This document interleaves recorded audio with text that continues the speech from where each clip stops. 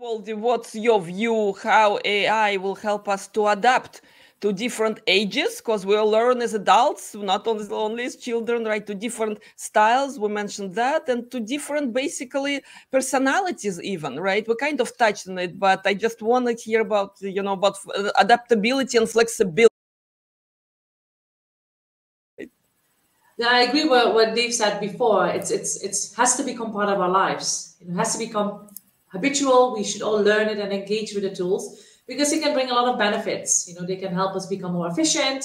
They could automate certain things, but it will be part of everything we do. Like nowadays, what do most people do when they wake up? They grab their phone. Well, first of all, the alarm probably goes off on that device, and then they open their email or Instagram or the news. The first thing we do is check something online, whatever that may be for us. And I believe that's the same going to be with AI. We're going to not just write our emails from scratch. AI is going to help us. When we want to learn something, anytime, anywhere, we could use our AI teacher.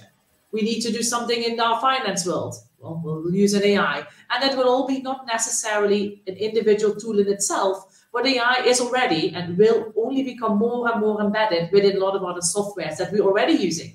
And sometimes we may not even know that we use AI, but we're already using it in many different applications. And that's only going to grow. And the earlier, I think, everybody, whether they're young or old, whatever profession they may have, the earlier, the sooner they start adapting to this and sort of upskilling themselves a little bit in terms of what does this mean? How can it affect me? What could I learn?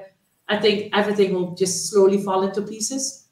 At the same time, right, let me play a little bit, right, the devil advocate here, because again, no one is really ignorant of this topic. Again, it's touching everyone, right? Everyone, who think about adults, kids, elderly, everyone, right? All of us. So in that sense, kids who will be growing up, in this new world, that's happening, right?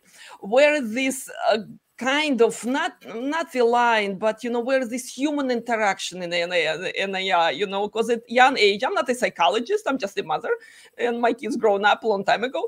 But point is that I do feel for kids, if they are attached too much, to those tools, and that's happening. Parents complain about it. I have my own answer how to deal with this, right? But from AI, from technology perspective, from professional and practitioners perspective, right?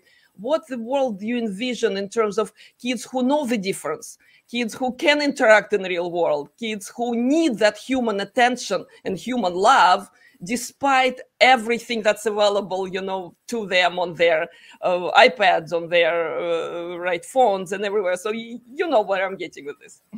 Dev? Mm-hmm. Yeah, so I'll take this question.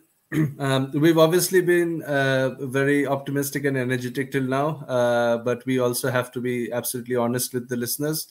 So, too much screen time, as we know, and truthfully so, is not good for anybody. It's just not for children. It's not good for adults. It's not good for anybody. And unfortunately, this is a larger piece. It's not to do with AI. This is a larger piece on where society is going. So it's just not your phones and tablets anymore. Today, if you see more and more, you go to supermarkets, you go even into your cabs, into your cars, into almost any experience, you have a screen time experience. Now that has an overall effect on people, that has an overall effect on children. And I think it is up to the parents to really come in and determine how much screen time they want to give to a child, how do they want to control that, etc. But I think each product should also come with its own checks and balances in this, because you should give the tools to the parents to be able to control this, and a number of tools do that. And I'll just give you one example how you can also use this positively. So we've been working on an early beta product called Teddy AI recently. It's again for absolute children, right? It's from 4 years and above. It's a teddy bear study companion. So what's interesting here is A, parents get all of the reports. B, parents can obviously time it. Now these are traditional things. But C, the child plays with this AI companion, right? But before the child plays with this AI companion, the parents can already tell, or rather prompt, this AI companion what they should also do with their child. So, for instance, if the parent says, when you are playing with my child for the next half an hour, make sure you also practice the multiplications of 2 with them.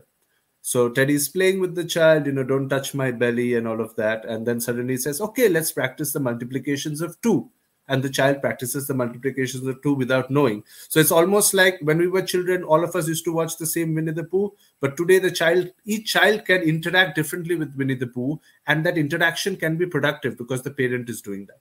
So whilst there is a lot of, risks associated with screen time, the products themselves can also tailor to give maximum value and also to allow the parents to limit whenever it's best for their judgment. Beautiful. Pauldy, do you have point of view? I'm sure you do. Yeah, I totally agree with what Dave said. I think it's very important that we see how is screen time being used. What do we do when we're on the screen? And I also very much agree we should still have human-to-human interactions. Whether those are, well, they can be online, like we are talking now, but they can also be face-to-face. They should be face-to-face. We shouldn't only be, stuck to the phone like this and, not doing anything else, or only be on our iPads or any other devices we may own. However, having said that, I still think it's also, these online devices can also be used to make interactions in the real world easier.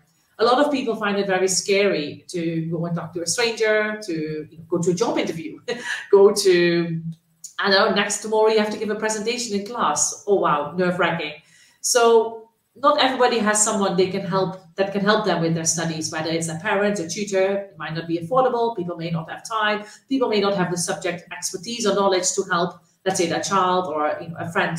So I think their AI teachers and other AI tools can become very helpful. And there, I would say screen time is extremely useful, because if it can reduce, sort of the boundaries, or if it can reduce the barriers that person is facing and can overcome these challenges, and increasing their confidence then to maybe ask a question next time in class, or practicing for that interview you have coming up, or rehearsing the presentation a few times with, an AI as a teacher.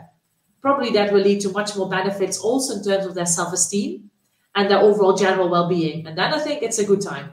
So there needs to be balance as to when we spend time on the screen and how we spend time on the screen. And if we get that balance right, I think that we're sorted, but I don't think we're there yet.